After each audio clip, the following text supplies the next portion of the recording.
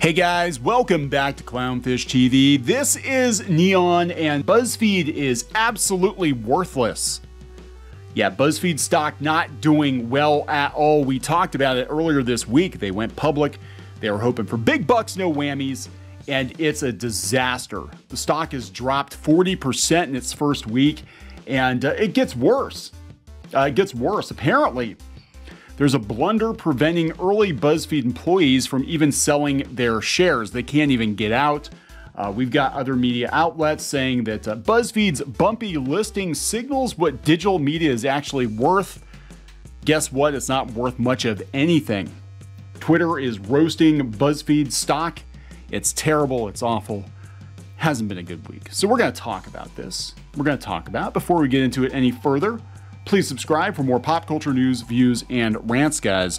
Over 245,000 subs. Thank you so much for the support. We do talk about pop culture.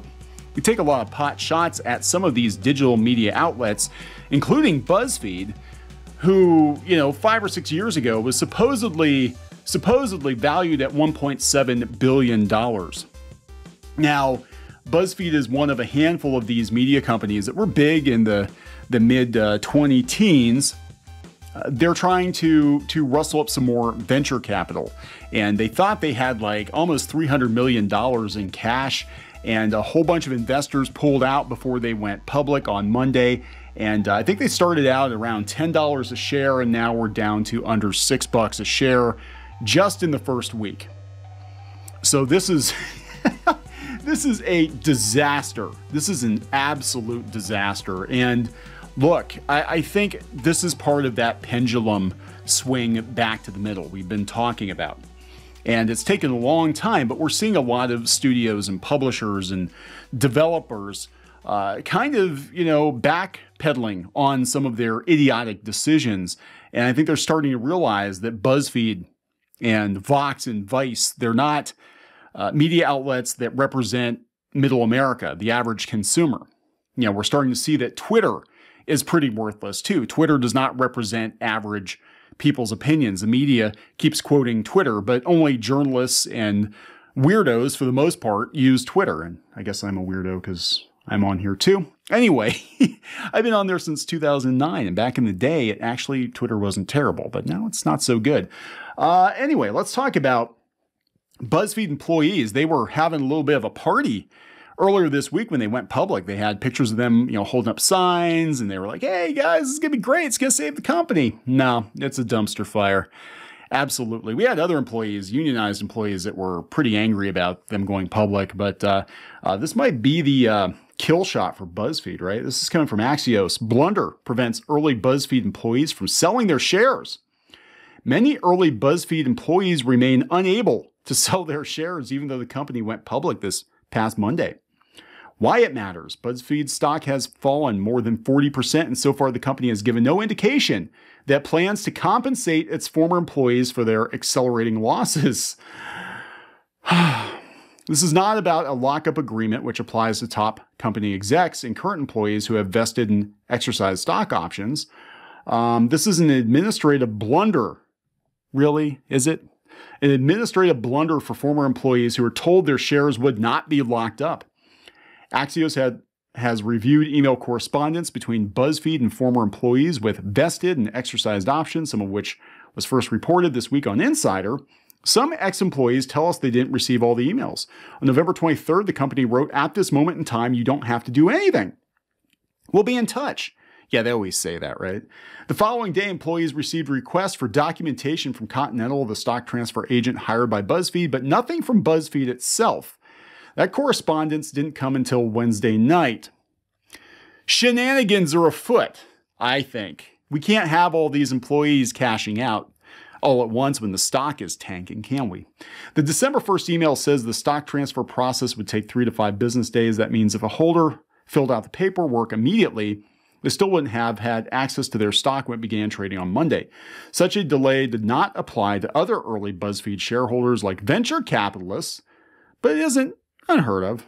Between the lines, the big hiccup here is there was an extra paperwork step that ex-employees weren't told about until after the shares began trading. I could be wrong. I could be wrong, but it sounds to me like they didn't want their employees dumping their stock. I could be wrong. Some received correspondence late Monday night from Continental, while some learned about it from BuzzFeed on Tuesday afternoon. The Continental email again talked about an additional 3 to 5 trading days. Some BuzzFeed employees who responded immediately to Continental may have managed to sell shares. Others, including some who waited for BuzzFeed's instructions, have not. In its Tuesday email, BuzzFeed blamed Continental for the mix-up, told ex-employees that we understand and sympathize with your frustration with this process. It did not and has not apologized. The situation is exacerbated by the steep price drop and a stock conversion ratio that already has caused some early employees to be underwater, including those who worked at BuzzFeed before it became a unicorn. It's more like a goat, an ugly one-horned goat at this point. Axios called and emailed Continental, but was unable to get in touch with anyone there. The phone call involved longer than usual wait times. A BuzzFeed spokesperson declined to comment. BuzzFeed shares opened mostly flat this morning at $5.87 per share. The bottom line, startup stock options are about aligning interests between the company and employees for better or for worse, show of good faith by both sides. In the case of BuzzFeed, that faith has been broken. Ouch, dumpster fire. This is all of BuzzFeed right now, right? Because BuzzFeed has become synonymous with failure at this point. This is coming from the Financial Times. BuzzFeed's bumpy listing signals what digital media is actually worth. Not a whole hell of a lot. Calculating the value of news and entertainment startups has been, until now, been about hype and not the bottom line. BuzzFeed is the WeWork of media. Go watch the WeWork documentary on Hulu. It's fantastic. And it shows you how it's all smoke and mirrors and how they get these activist types to get on board because they're all about the mission. And really, it's all about just buying time until you get some sucker to come along and buy your company. That's the mission. That's the goal. When John Peretti, the founder of BuzzFeed, took his 15-year-old media company public on Monday, it was a festive affair, confetti shot in the air as Peretti posed for photos and the group's employees dutifully whooped behind him, holding up signs that read, "Oh my God, win and glad we didn't sell to Waystar," a cheeky reference to the fictional company from the TV drama Succession.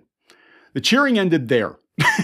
After initially popping up more than 50 cents in the morning, BuzzFeed's share price plummeted, ending the day down more than 11%. Fell a further 8% Tuesday, 2% on Wednesday, and 24% on Thursday. And here we are, guys, $5.87 a share.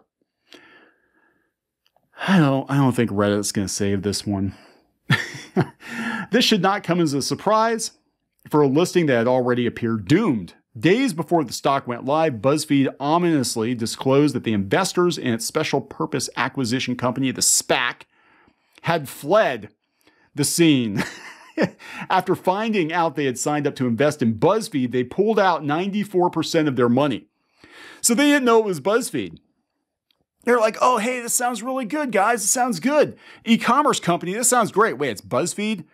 Oh, fuck that. We're not investing in BuzzFeed.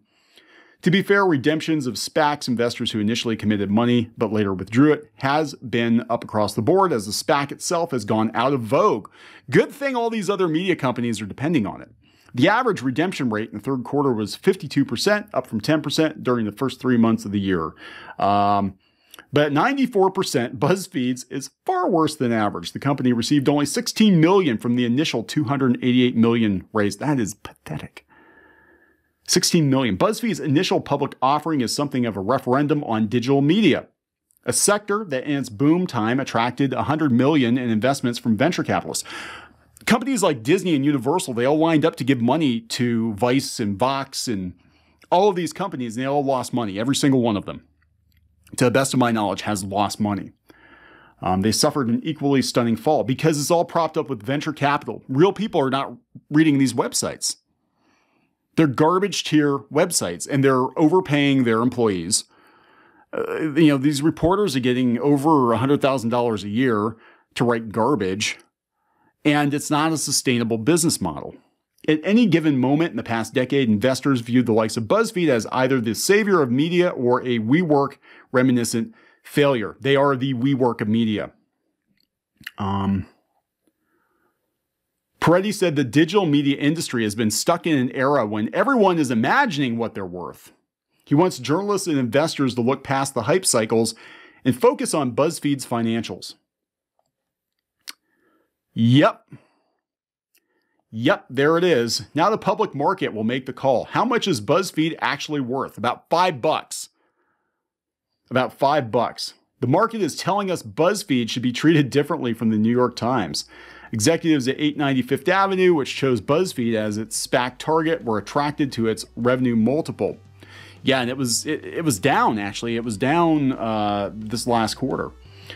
BuzzFeed looks cheap by this measure. Its market capitalization stands about 1.5 times its annual revenue. I think they're massaging the numbers. BuzzFeed executives would love to be compared to social media stocks, which command even higher valuations. They're saying, wait, 2.5 billion? Hell no. Snap's market capitalization is 24 times the annual revenue, while Twitter's is 8 times annual revenue. The problem is this thesis rests on the assumption that BuzzFeed is a startup with a clear path to profitability, not a 15-year-old media group past its peak. Ouch. BuzzFeed was founded in 2006. It's no longer a new disruptor. The group this year won its first Pulitzer, indicating the company still has room to grow, at least in journalism. But Rich Greenfeld from Lightshed is skeptical. If you believe that they are in hyper-growth mode, where it's early and they're not yet generating profits and you need to look out 4 or 5 years, sure. Question is, this is not a startup. It's been around for how many years now? Ouch. Yeah, good luck with that. This is a disaster, and this is a pretty good indicator of what is going to happen with Vox and Vice and remember Gizmodo, the Gawker Group. They had a hell of a time finding a buyer for that. This is it. This is the end game. We're in the end game now for digital media, and yeah, it looks like it's only worth about $5 a share. So I'm going to wrap this up. Please subscribe for more pop culture news, views, and rants, guys. We'll talk later.